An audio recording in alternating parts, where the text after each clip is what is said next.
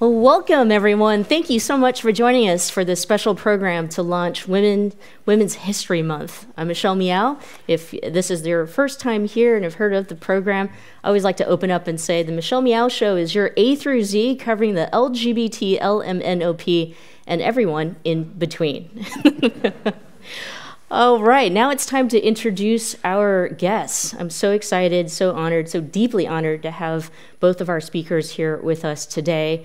In person, Christina Carl, who has made history as the first out trans sports reporter, and now we can call her our very own here in the San Francisco Bay Area. She's the sports editor for the San Francisco Chronicle. And, yeah. Thank you. And we have with us via Zoom, because we can do that now, and it's normal now. And also, you'll all understand, because when you're juggling a family, a baby, a career, that's what we can do. We have with us Hannah Gordon, who's the Chief Administrative Officer and General Counsel for the San Francisco 49ers. The NFL has hailed her as one of the most influential people in the league. Let's welcome Hannah to the program. Thanks so much for being with us. Thank you. Well, why don't we start off with both of you sharing, that moment in which you landed your dream job. What role was it? What organization or corporation or, tell us about that moment you landed your dream job. Why don't we start with Christina? Oh, well, that'll make it pretty easy. Golly, I'd say it's kind of hard because when you work in sports, they're kind of all dream jobs. But certainly co-founding Baseball Prospectus was easy then I got to be my own boss. But really, I think like the job that was kind of the most exciting breakthrough was when ESPN hired me in 2011. And that was something that I had not applied for a job, but I was called out of the blue. They had a writer who was leaving, and I was on the list of 6 people they thought in the country who could potentially replace them. And so I was like, all right, well, that's very flattering. And so had long conversation that wound up with my not getting the job. But at the end of the interview, like the series of interviews, they're like, you know what, we like you so much. If we had a second job, would you still be interested? And I'm like, well, sure, you're ESPN and you called me out of the blue and you've hired most of my writers. So yeah, I would listen. And then figured it was just a nice thing to say. But a month later, they called and they had a second job. So that turned into a really nice 10-year run with ESPN. Got to do some really remarkable work, not just in baseball, which was, of course, my first calling, but doing stuff on the national level, and then working on some of the big projects involved with the Arthur Ashe Award, and so like some really, and then covering the first trans athlete to compete for the United States. Chris Mosier, who was a duathlete for Team USA at the International Duathlon Championship in 2016. So that I take as kind of like a highlight of my career, is the opportunity or the privilege of getting to cover Chris's exploits. So, and so that all turned out really well. And now I'm at the Chronicle, which, how could I put that below something else? So it's kind of, like I said, it's a never-ending string of dream jobs and amazing opportunities. Thank you. Hannah? Well, they should really tell you that your punishment for coming on Zoom is that you'll be 40 feet tall on a video wall. I'm like, I wish I was there in person for so many reasons, including just to feel the energy of all of you who are there. But I appreciate you having me over Zoom, because I had a pre-scheduled family vacation, the first time taking a 3-month-old baby on an airplane, and we survived.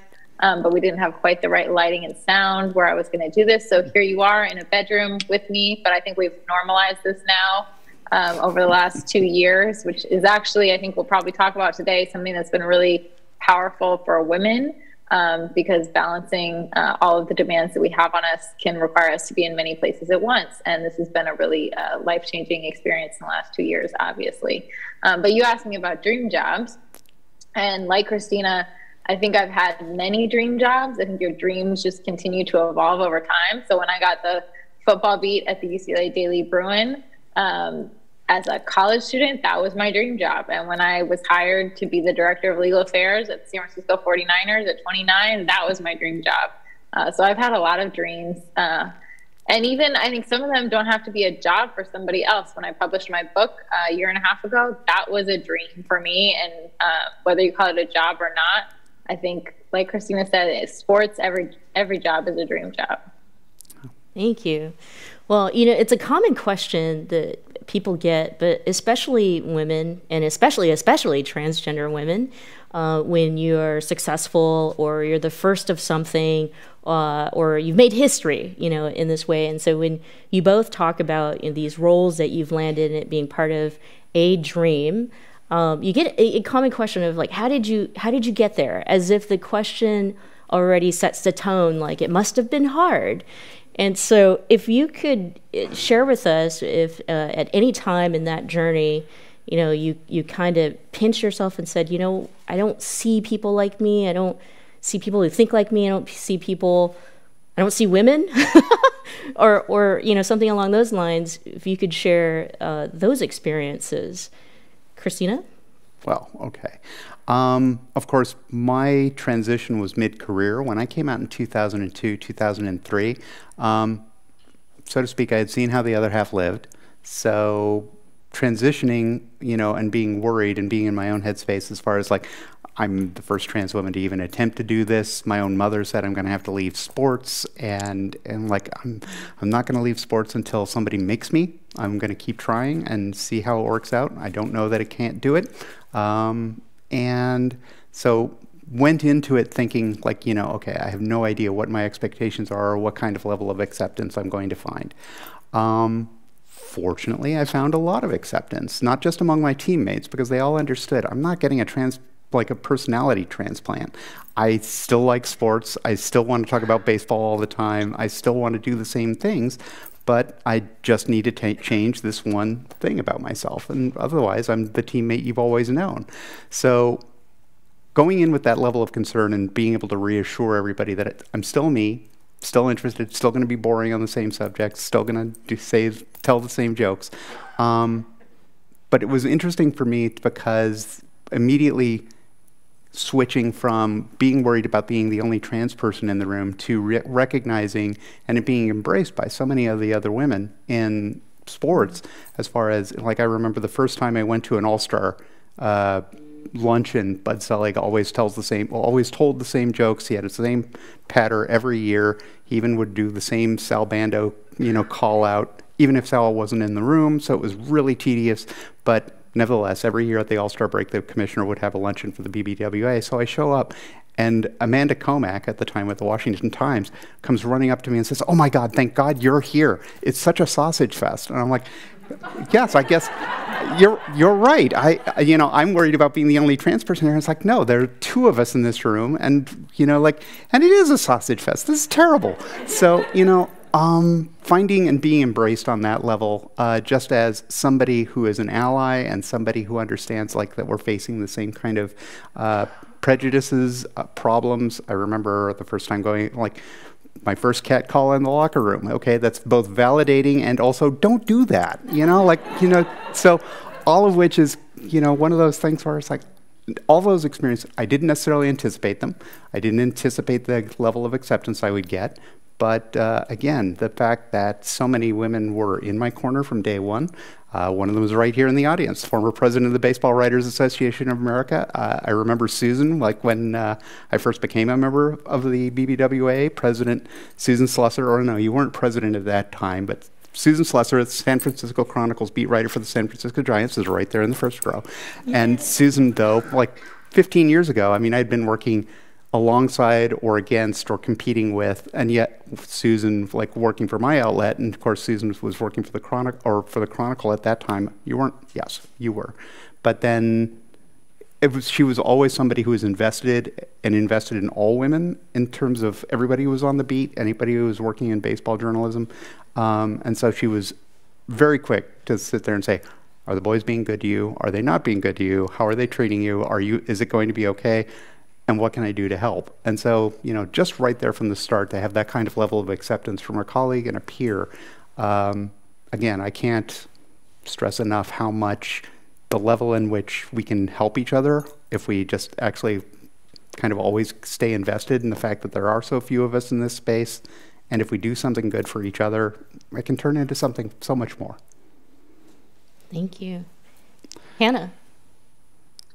Well, actually, like Christina said, I think women sports writers have been some people who've been incredibly supportive in my career, because I started in that path in college in journalism. The Association for Women in Sports Media was an incredible resource to me then. And there are women, you know, in the Bay Area who covered sports for the last 20 years, like Janie McCauley at Associated Press, who was, when I was a little Raiders intern many, many moons ago, really took me under her wing. And so there's a lot of women who have supported me throughout. Certainly I've come to places where I was the only, and I think the time that probably became most obvious to me is when I got to the NFL league office in 2009, because I was the only woman in my 10-person department who was not a secretary. And that's not to knock being an executive administrative assistant, because that is hard work and a job that should be deeply respected. But I was certainly more aware there. And I think we also can feel different for a lot of different reasons. Like, as a Bay Area person, being in New York, where everyone else who worked there pretty much was from the tri-state area, was a real culture clash. And that was really interesting to me to understand, you know, diversity is more than race, more than gender. There's so many different ways in which we all differ from one another, and it can be great. But when you're in an environment where it's a very homogeneous environment and you're the person who's different, it can also be difficult. Thank you so much both for sharing. And I'd love to open up an opportunity to give Susan a round of applause too. Thank you so much for being with us. And another Shiro in the room, where we're all Shiros. Yeah, that's so great. What about, you know, specifically within your role, like your job, where you've noticed that gender has an impact? I know that we're, you know, doing a screening later on, and I don't know if you have seen the documentary with the U.S. women's soccer team, LFG, but there's a scene in there where they talk about, you know, that they're going through this lawsuit, and the U.S. Soccer Federation had tried to come up with an argument that, you know, they shouldn't be paid as much as men because biologically they're just, you know, more inferior. Something like, I can't even say it because it makes me feel disgusting. But yeah, can you relate at all? Yeah and no. I mean, like, in the sense of, yeah, I run, again, having seen how the other half lives, and then my first time in the press box, for instance, RFK, Nationals game, I go in and, you know, like, I pull out a Workma scorebook, which, if you know scorebooks, like, it's the really complicated, like, baseball score sheet book. And so, you know, not something that you just pick up on a whim. And, you know, it's halfway filled out. And, you know, like, I clearly am somebody who keeps score. Well, I sit down, and sure enough, this fossil from the Associated Press, who will remain nameless, comes tottering over and says, "Well, Missy, you know, if you don't know how to fill that out, I can help you." And it's like, oh, why, thank you. Yeah, I clearly have just been doodling for the last, like, you know, like 60 pages, but I do need your help, sir. So that, you know, like, that's a question that would never have happened to me before I transitioned. And that, like, right there is just kind of like one of those weird moments. But, yeah, I kind of look at it in a weird situation, in the sense that I grew up on a horse ranch. My mom taught me how to break horses. Most of my rivals and peers and teammates were young women. And so I grew up in an environment where women are tough. Women are doing incredible things. You know, like, you got a half ton of horse flesh that wants to kill you. Well, that's not scary. We know how to take care of that.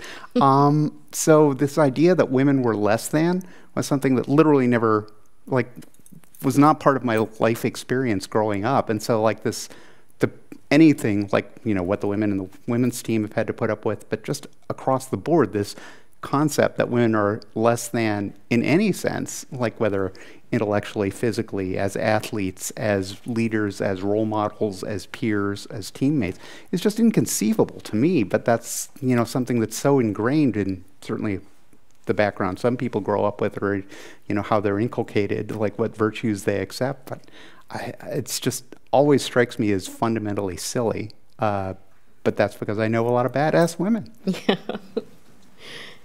Hannah.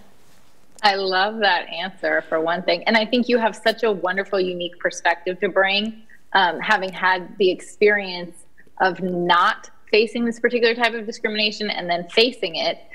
Because so many of us as cisgender women, because we are socialized this way from such an early age, we sometimes don't even recognize what's happening as something that's out of the ordinary, because to us it's so painfully ordinary. And I think that the things I've really noticed over time in terms of how gender interacts, and I've really spent my whole career in sports, so I don't think truly that these are unique to sports, but I couldn't tell you for sure because I worked in another industry.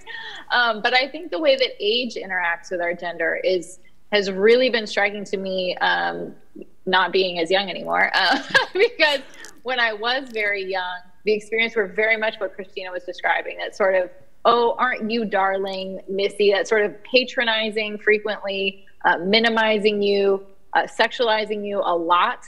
And as I've gotten older, and not just older, but in the positions of greater power, how you're viewed changes dramatically. And as I think about it, I think it's actually probably more about power than age.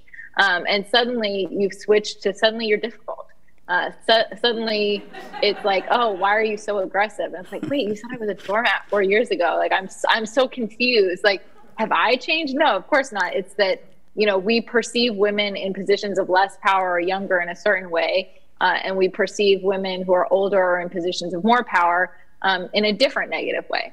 And it just speaks to sort of how we see gender as a culture.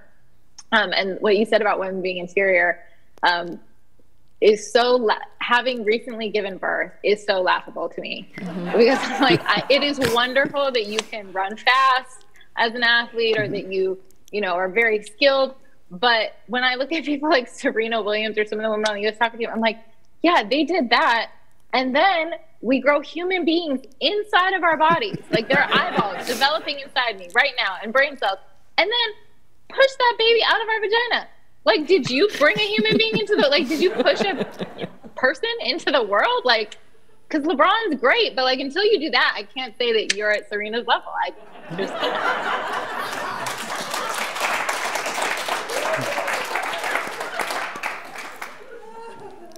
That was a great point that we could probably end the show now and go have some wine. What about, if you can recall a moment in which you've had to rise to the occasion, just like the women's soccer team, even though it was uncomfortable to sue their own employer, they knew they had to do that to open the doors for a lot of other women, a lot of other, young female athletes. So share with us maybe if you have a story like this where you said, you know what, yeah, this feels wrong and I'm going to do something about it. Christina? I've got two. One is like, kind of lighter hearted, because again, it kind of reflects like boys being doofuses and women overcoming, but and one that's a little darker, but if I can share both. But the one that's a little more lighthearted was that when I was still at Baseball Prospectus, we created a contest. It was right after American Idol had become a thing, so we totally ripped it off and created Prospectus Idol, where we were going to offer somebody essentially, we opened the field, we were going to create a full-time job for somebody if you won the contest. And so writing on a specific topic. And so we would have this collection of young writers all write on this subject, and we'd judge publish their results or publish their stories, and, see who won at the end of the whole thing, like who was the most promising young writer. And I was the only non-man in the, panel of people picking. And we had about 2,000 applicants, and we went through and read all of the applications, and the other judges they picked all guys, and that was kind of like, that's dumb. There are women in this pile. Why are we not talking about some of them? So among the 10 finalists, I like to take credit for the fact that I squeezed in one young woman who you know, everybody's like, well, I don't know if she's that good of a writer. The boys were grumbling, but we wound up, you may know her today, Brittany Garoli. She did not win the contest, but she's an incredible journalist at The Athletic. And, you know, like, she was the one woman in the field. She has gone so much further than all of the other contestants, let's put it that way. So it's kind of ridiculous that, like, one, we had to fight to get her in. And then, you know, the fact that, again, although she did not win the contest, ultimately she has had such a tremendous career. She doesn't know that prospectus idol, that's for sure, because she's got way too much talent. But I just love the fact that all it took was just like one little nudge to say, like, you know, we really should, you know, think about diversity and think about, like, the fact that there were a bunch of women who could totally belong in this field and should be in this field. So that's the lighter one. And certainly, like I said, Brittany doesn't owe anything to anybody. She's amazing. But on a darker side, thinking about when I got involved with police reform for a number of reasons in Chicago, I found out about one trans woman who had, and this was after I had spent 2 years fighting with the Chicago Police Department to get them to adopt a new ordinance for how they treat and trans people, both in any police interaction and also when they're incarcerated. And I found out about one trans woman who had been arrested, thrown into jail, was being housed with the men in the Cook County Jail, had been abused pretty much every way you can imagine in that circumstance, had been held there for, at that point, 18 months without trial. And that just, I had to do something about it. So finding her a lawyer who would represent her pro bono, getting her out, getting, you know, just the inequities within our justice system are not something that a sports writer can fix. But I did think of that as something where it's like getting Isha out of jail was just something that I had to do it. And I think it gets into, like I said, some of the problems we have as a society, some of the problems we, like, even when you think you've achieved a result in public policy, that you still haven't, you know, people are still screwing it up, or they're trying to screw it up and they want to hurt people. And this is a situation where, again, I just couldn't let it stand. And so that's where thinking about it and thinking about helping her, you know, I had to do it. Mm-hmm. Mm-hmm. Thank you. Thank you for doing that. Yeah, amen.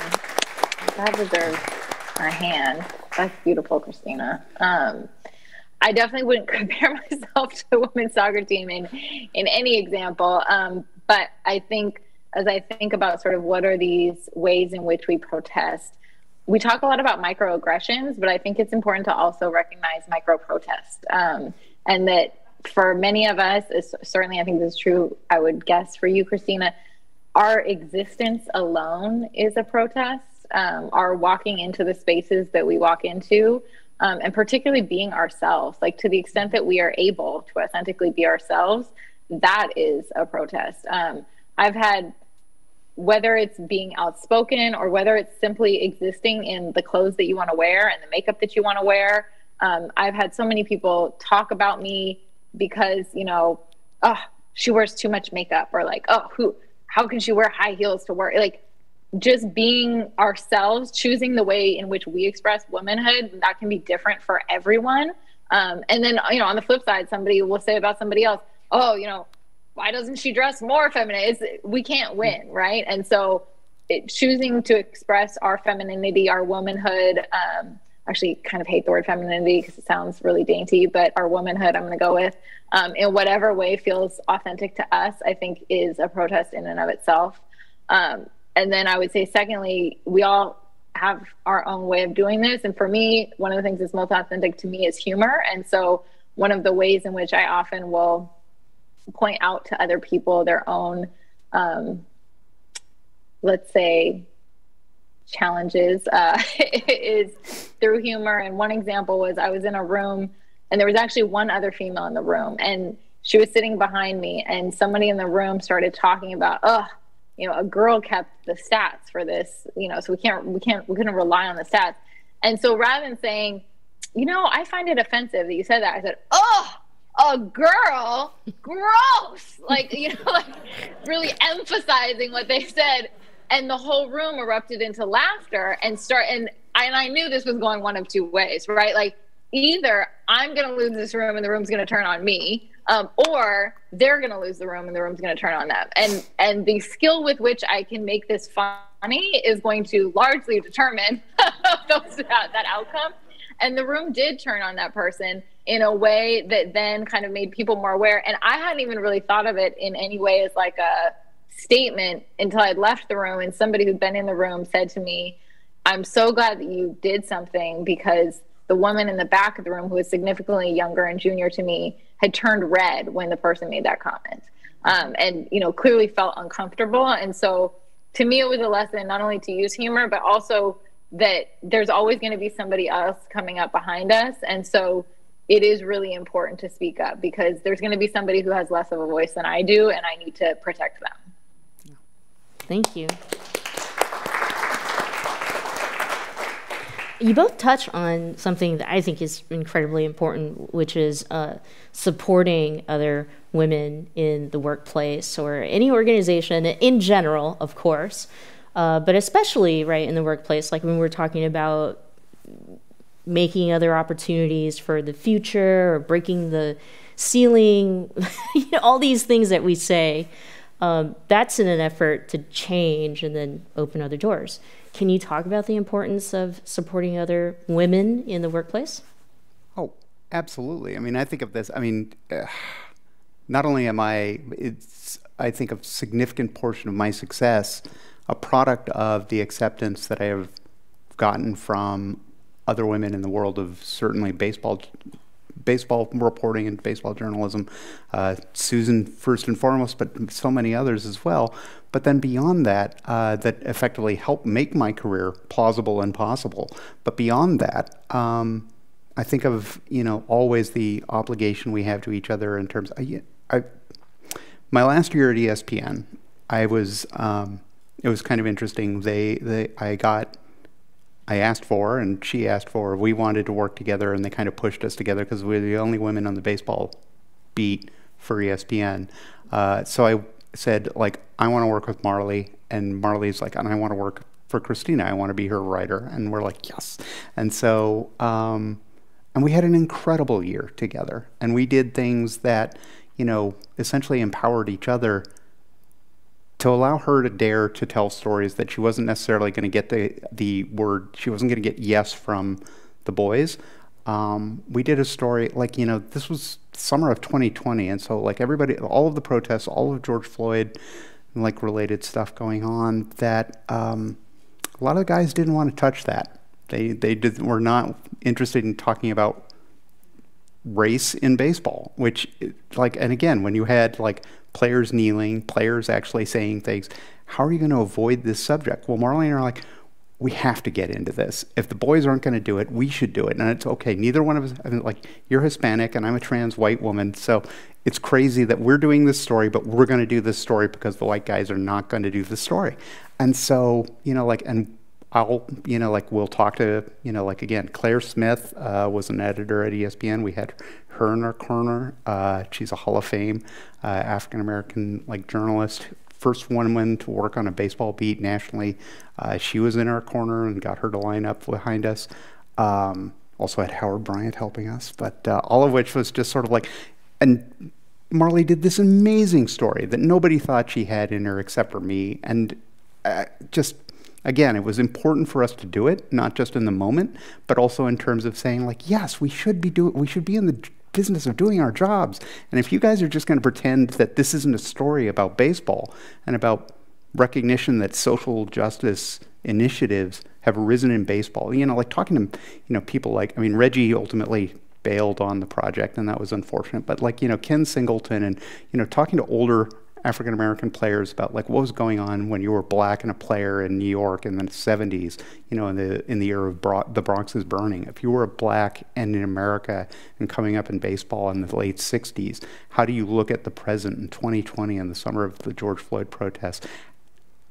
Do you see the echoes in history, or do you see the moment? Do you think we're making progress? So having multiple generations of men, former ball players or active ball players, talking about this stuff, we ended up with a wonderful oral history project. And just because two women said, like, we have to tell this story, and I believe you can. I love that.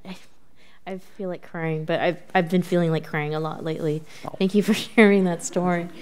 Hannah. I think that the way women help each other in the workplace, at least in sports, to me, it really has transformed in the last 20 years. I think that, like a lot of industries, when women first started breaking in, there was what we sometimes call like the queen bee syndrome, which is not the fault of the women who are behaving this way. It's the fault of the patriarchy, which makes you think that there's only one seat at the table, and that if you're not the one to get it, then, you know, you're just going to be left out. And if you are the one to get it, you better make sure nobody comes and takes your seat, because there won't be more. And I noticed even when I was an intern in my early 20s, that at first I had that attitude. Like, in sports, we're all naturally competitive people. And so it was very easy to fall into the, like, all right, well, I got to be the one. You know, I'm going to outwork everybody and focus on, like, getting there for yourself. And I'm so happy to see that the young women today are not like I was at that age. And that there's so much more collegiality and a recognition that we really only have power in numbers, and that being the only one at the table is never going to truly be a position of power. I love both of your examples and your stories and your answers. So we have good news this week. Speaking of the U.S. women's soccer team, so they have successfully agreed to a $24 million settlement. And so the soccer team are calling this a turning point for pay equity. I'd love to hear your thoughts on, a turning point for pay equity and pay equity. I don't know, Hannah, if you want to jump in first. I know I have my thoughts, but partially because I read Ann Killian's column from a couple of days ago on this very subject. But if you wanted to go first, I can go either way. Sure. I mean, I think pay equity is such an important issue. And so much of it is about transparency, and sports is a great place that could lead, because athlete salaries, at least, are quite public. And we actually were, as the 49ers, were the first team to take the Obama administration's pay equity pledge. And I think it's really important going forward, not just for our industry, but for every industry, that we increase transparency in the private sector around salaries, because it really is incredibly harmful to women and to people of color that there is so little transparency, because we end up making less, and it's not right. I guess I take my cue from Ann in pointing out that this is also an important moment for the men's team as a result, because the women should get the money. They should get fair pay, but we're forced into a situation where simultaneously you still have to strike two different collective bargaining agreements between the men's and the women's teams. The men have been playing without a collective bargaining agreement since 2018, and so are the men going to buy it? I hope so. It's a great moment then that would cinch or complete what it should be, like an understanding that everybody should do what's right and achieve this. But then there's the larger problem of, you know, that the prize money that both teams get are being awarded by FIFA, not necessarily of an organization known for being, like, you know, a leader, like on the cutting edge of ethics in sports, but so FIFA awards, like, you know, an overwhelming majority of the prize money to the men's teams in their sport, and does not award, you know, they have not embraced the concept of equity across gender in soccer. And so, you know, we might reconcile it among ourselves and for the U.S. teams, and I certainly hope so. But that still gets into the larger, like, global systemic issue of, you know, essentially misogyny in sports, that FIFA does not rate and does not embrace the women on the same level. And that's something that, you know, like, yes, it's a great first step, but there's a bigger fight ahead of us. Now, could we talk about, you know, both of your personal journeys when you're talking about money? It's so uncomfortable. At the same time, it's like, how do you negotiate your worth, especially if you're like the first woman in that role, if your predecessors were all male? How do you know, like, you are asking for the right amount. And then how do you talk about your worth in a way in which you're not apologetic, if that makes sense? Right? And then knowing that you're going to set the precedence for other women if they were to follow in your footsteps. Yeah. I think Emilio will not scream at me if I say, like, like when he offered me the job to come to the Chronicle, I said, that's great. I would love to take it. I want more. So, and he got me most of what I asked for, so I'm not complaining. But yeah, you shouldn't be afraid to ask for yourself. I mean, this is one of those things where I know we hear it, we all feel uncomfortable with it. There's this stigma attached to, should I be asking for the money? You're worth it. You're absolutely worth it. You should always say, I think I actually, and so that's worth putting in the time to invest, like, one, to do the homework to find out what, somebody in this role is making. In general. That said, Emilio did not lowball me, so I don't want to make it sound like he's a bad guy in this situation. He is not. But I'm just greedy. But overall, I think, like, if you don't sing your own praises in that circumstance, who is going to? I mean, like, I know that it's easy for all of us to be kind of self-effacing and, like, like I'm being a team player, but we ultimately are in a situation where you do have to go to bat for yourself. And so that can be uncomfortable, but really, you're awesome, so you should do it. You should absolutely go to bat for yourself, and that's where arm yourself with information. Don't, like, make sure that they understand this is a business decision for me as much as it is for you, and like, so don't make it a issue, a point of contention, or invest it with any drama. It's just sort of like, no, this is what I need, and this is what will work, and maybe we can work together. And so, that way, I think if you come in with facts and a faith in yourself, you should be able to get what you want. Amen to all of that good advice. I talk to younger people about this all the time. And when we were talking just about, pay equity, and I said, we end up making less, I felt like I should caveat, like, I don't personally, because I did negotiate significantly to be where I am, and armed myself with information, which I think, to Christina's point, is actually the most powerful and important thing you can do.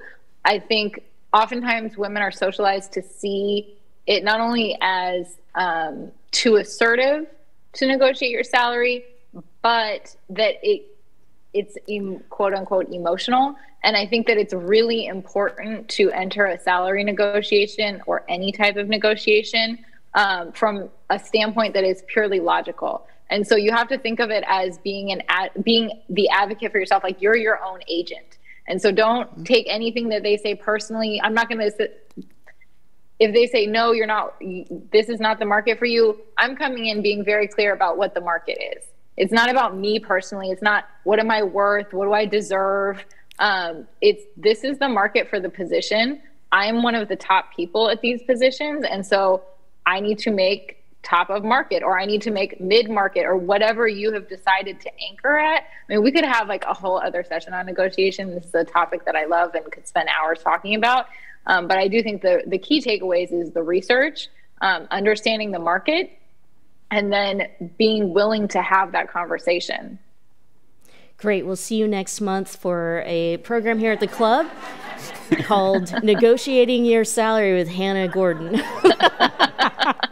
Especially if you want to work in sports. So I've got questions from the audience, and look, I'm all dialed in from those of you who are online. Thank you for your questions. And then I've got question cards from our audience here. So we'll switch back and forth. We have a question here. What do you think was the most important event for women in sports in the United States? Most important. I'm going to go with Title IX, but I'm really curious what Christina says.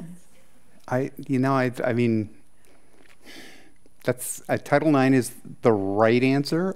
I'm just sort of like, but I'm just also kind of like, I do like to think back on when, within the Olympic movement, when you look back at 1932, 34, 36, like when women were integrated into the Olympics, and when they finally embraced the idea that women competing was also something that should be front and center in the Olympics.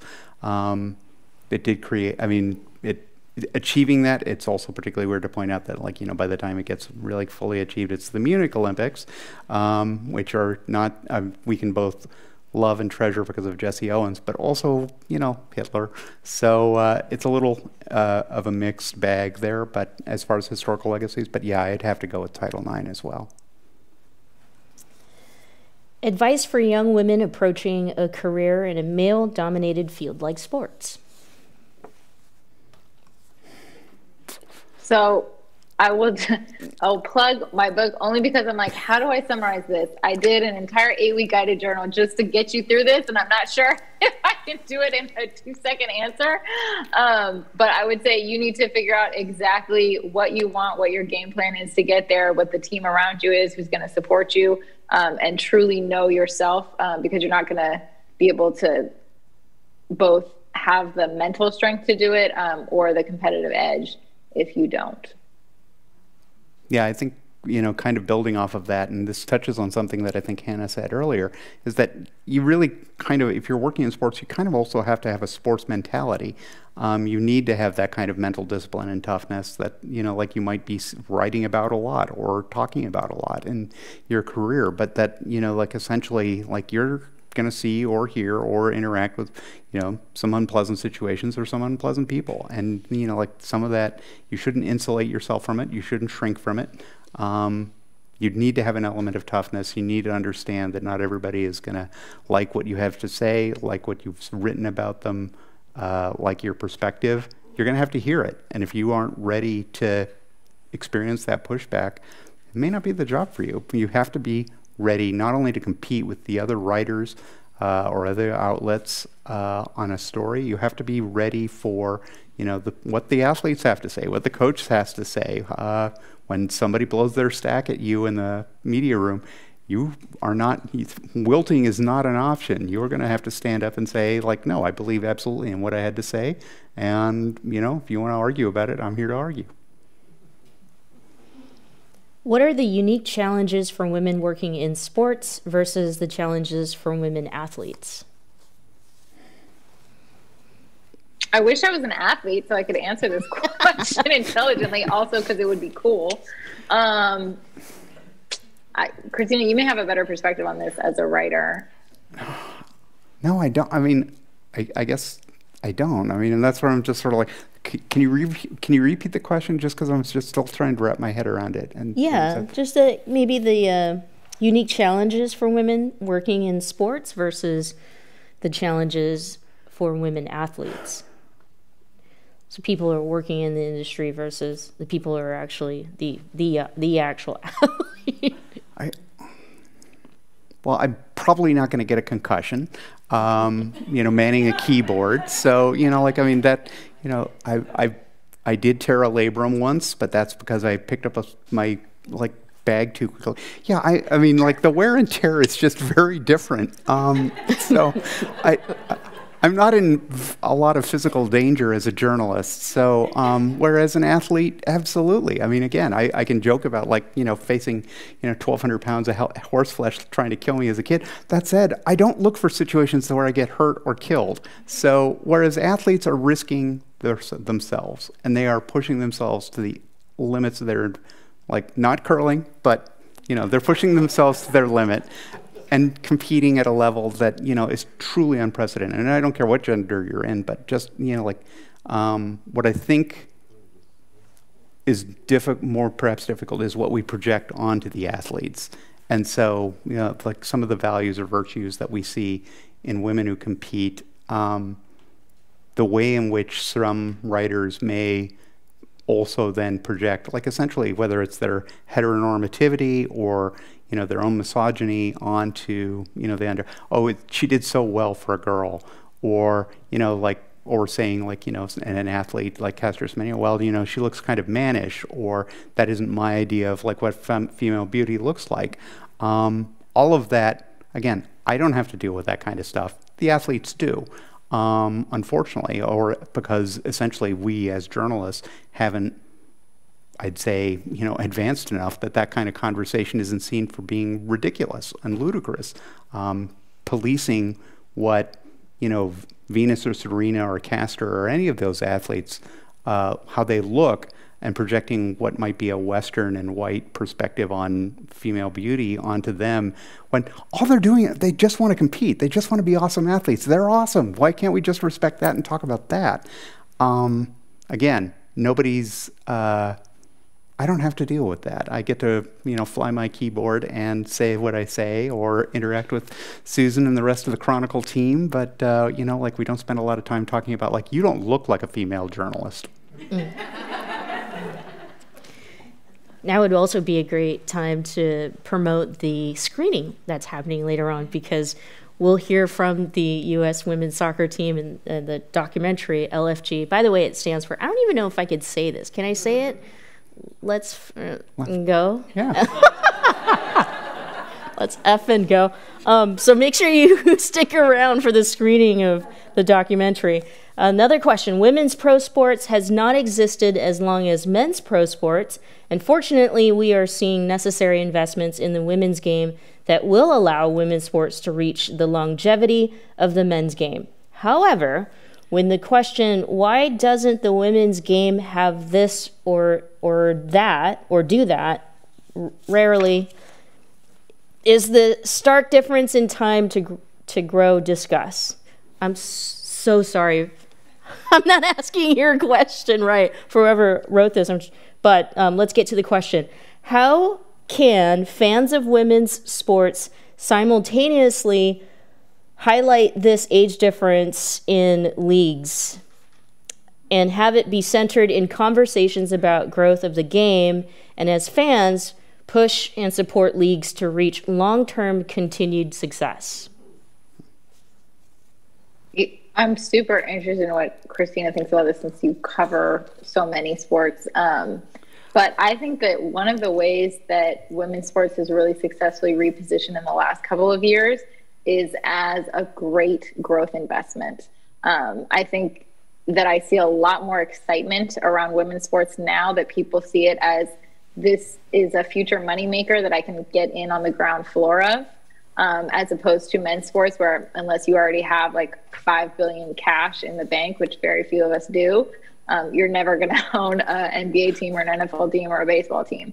So I think that's a great way they've repositioned. I do think it is helpful to point out to people, hey, WNBA is only 20, 25 years old, and men's NBA is 75 years old.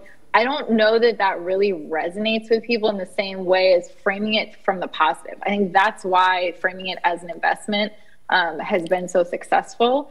I think the other thing to me that has really stood out, that has changed in the last decade or so, is the way that we position female athletes. I think they're able to be, and I think a lot of this has to do with social media and the fact they have direct access to people. They're able to be so much more authentically themselves, and people are responding to that. I remember I was a kid when Lisa Leslie and the WNBA first came out, and the way that they positioned female athletes at that time was you had to be, quote, sexy and very much according to a white standard of beauty, and anything else was seen as almost embarrassed. It was like the league seemed embarrassed that they had lesbian players, or that they had, beautiful Black women who looked like Black women. They didn't look like white women. Why would they look like white women? That doesn't make sense. And it just felt like they were trying to lessen who people were. Whereas now I feel like these leagues are really celebrating who their athletes are. They have some of the most outspoken activist athletes in the world who are making huge changes off the field. And that's really something to celebrate. And I think it's part of what's drawing people to those leagues. So I'm really excited for the future of women's sports. As am I. I think, it's kind of weird because we almost on some level, this is a generational conceit. The WNBA has been here for 25 years. When you think back on how old was the NFL when Super Bowl I finally was agreed to between the NFL and the AFL, it wasn't 25 years old. But now it's an institution. And so thinking about stuff that within the context of the lived experiences of my parents, the NFL was not always the NFL. There was the AAFC and all of that before. And so the idea that the WNBA is still here after 25 years and is amazing. I mean, just okay, I'm a Kings fan, so I don't see a lot of like amazing national like NBA action. But so the WNBA looks pretty awesome by comparison because I mean everything looks awesome by comparison. But in particular the WNBA, I mean it's just like, you know, the stars. Again, like when you think about like what's going on, I mean, Chicago Sky were a lot of fun in recent years. I think of it as like, you know, the growth of the stars, the promotion of the fact that it's almost kind of like outgrown the brand of the WNBA, and that like you ends up with, you know, women like Sue Bird are now national sports figures because the league has been, this establishment has been around for that long. I feel like remiss because I have yet to read Brittany Delacortez's book on the National Women's Football League. I don't know if you've read it yet, Hannah, but the book that came out just this spring on, you know, like again, a league that was around for, I want to say a couple of decades, I think finally folded in the late 90s, but, you know, like again, was like, had something going, but, you know, like ultimately, like, did not like thrive. And so, you know, whether that's about football or whether or not they didn't have the right money, I don't know, but that's where I want to learn more about it. But I look at what's happened in soccer and with basketball, the excitement about women's basketball, particularly also, I mean, the WNBA, I think it's almost kind of like grown backwards because now like we all are pretty excited about women's college basketball. I mean, I care about what Paige Booker's going to do. I care about Caitlin Clark and what she's doing. And that's just entirely different as far as like compared to where we were, say, 40 years ago. Now that said, even then I say that, and I was like, on the other hand, I remember Nancy Lieberman-Klein, and she was amazing. She was playing with the men in the U.S. Basketball League, and the first league that Manute Bol was in. So imagine a league with, you know, this woman playing point guard and Manute Bol all in the same league. Right there, I'm like, that's amazing and awesome. And yet, you know, the USBL did not last long, but the idea that Nancy was both that good, recognized and accepted as being that good, that you know, like essentially like, you know, achieving that kind of integration is one of those things where, you know, I'm always going to be excited about that because I believe that women can compete with men directly. They should be allowed to. If they have the talent, they should be on the same floor. They're better than some of the guys. Some of the guys are better than, again, I just figure talent should beat talent. And so like opening it up on the level of gender, I think is something that I would love to see more of in pro sports and college sports.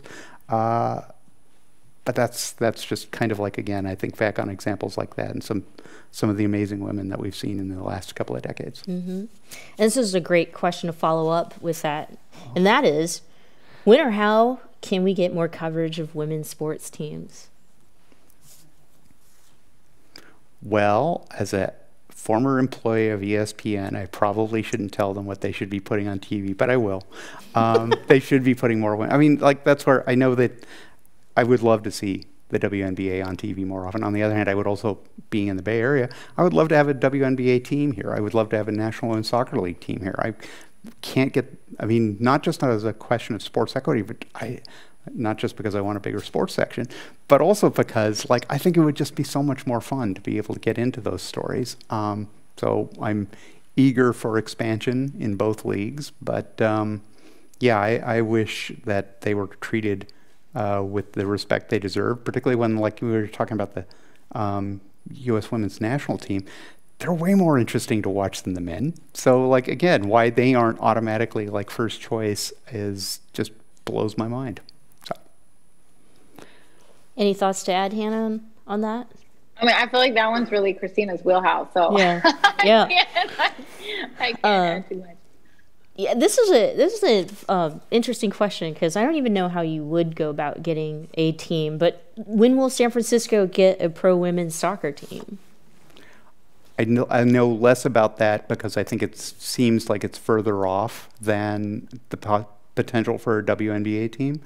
Maybe that's because there are at least two prospective ownership groups for the WNBA, whereas I haven't heard about anybody who's like looking to create a team here. We have a couple of, you know, like, I mean, the Roots in Oakland, like in the men's soccer, you've got the Roots and the Earthquake. The Roots are kind of like, you know, trying to punch above their weight class and make some noise, particularly in social media. But, you know, and that's fun to see them get established. The Earthquakes, you know, like They don't move the needle a lot with a lot of fans in the area, unfortunately. So I'm sure that if the NWSL is looking at it and saying like, well, okay, enthusiasm for professional soccer on the men isn't really there. Would it be there for the women? I don't know if that's informing their decision. I would say, screw it, bring it anyways, because I would totally cover that, and I would love to see it. And maybe, again, in the same way that the U.S. women's national team is more interesting than the men, maybe people would be more energized and more excited about the women's team if they come here than they are about the Earthquakes. Don't want to pass you up, Hannah, but no, I'm gonna just keep my lips sealed on this one. Uh-oh. Well, but yeah. only because I think it's very possible that it happened. But am I supposed to read something into that? Uh-oh. Christina, the journalist, is after me. Yeah. I hear there's going to be soccer at Levi's, so I couldn't help but wonder. So. Well, we're winding down, and so sad, Hannah, you won't be with us up at the rooftop to taste some delicious wine. Thank you so much to our wine partners. I hear there are 4 different vineyards who are with us today. So I'm going to add the last question from our audience with my last question, and that question had to do with mental health in competitive sports for women. But also my last question was really about your final thoughts or words to remember, for all of us to remember, especially as young women, whether you're LGBTQIA+, cisgender, heterosexual, but all of us who are eager to dream and make those dreams come true. Well, I guess I end up thinking about it in terms of being a first or talking. I've talked to a lot of, for instance, a lot of black journalists who talk about like, I was the first black journalist at my newspaper, or I was the first black sports writer in this market, or that. And we talk a lot about when you're the first or you're the first person through the door, your obligation is not merely to yourself and to your own sense of professionalism. It's to everybody you want to see come behind you. It's to make sure that, and so that's a burden not everybody wants. Embraces, but I think it is an obligation for all of us that if you want to be accepted and embraced as a professional in sports, that you have an obligation not merely to yourself, but also to the future and to everyone like you. And so that's where, that I think, is good for, like the kind of discipline that it inculcates. In terms of how you carry yourself or what you do with your job. I probably wouldn't have had green hair when I first came out, but I got into an age and level of management where I'm like, screw it, they're not gonna fire me, so I'm gonna have green hair. And that's liberating, but like I probably didn't have that level of comfort 20 years ago. I know I didn't have that level of comfort, but that's where, again, ultimately, your responsibility is, to yourself, but also to what you mean for so many people who can look at you and look at what you're achieving and hope that they might also be able to do it. I love that. I guess I would say as we head into Women's History Month that there are so many women who have come before you, cisgender women, trans women, women who identify as LGBTQ+, women who identify as heterosexual, and that number one, you're not alone, and you are carrying on the torch of these, thousands of generations of women who've come before us. And also you get to make your own mark. And I think that that's exciting and beautiful. And so whatever your expression of womanhood is, and it can be totally different and unique and authentic, just like, your thumbprint, and that's part of who you are. And so embracing that. I love what Christina said about the green hair. The other wonderful thing about being a woman is aging is liberating. And so however you are loving, or at the moment maybe not loving your womanness, you get to love it even more as time goes on. And I hope that you will, and I hope that you'll feel even more liberated to be yourself as you go forward. Everyone, Hannah Gordon, Christina Carl.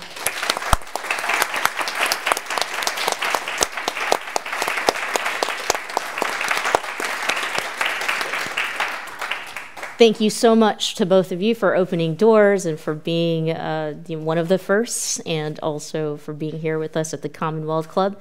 Thank you to all of you who've joined us online and those who have joined us in person for this amazing day to launch Women's History Month. For full programming and upcoming events, you can head to commonwealthclub.org. I'm Michelle Meow. Again, Hannah, so sorry you couldn't be with us, but next time you'll join us at the rooftop for some wine tasting. So head on up to the roof, and then also stick around for the screening that's happening later for the documentary. I'm going to say it.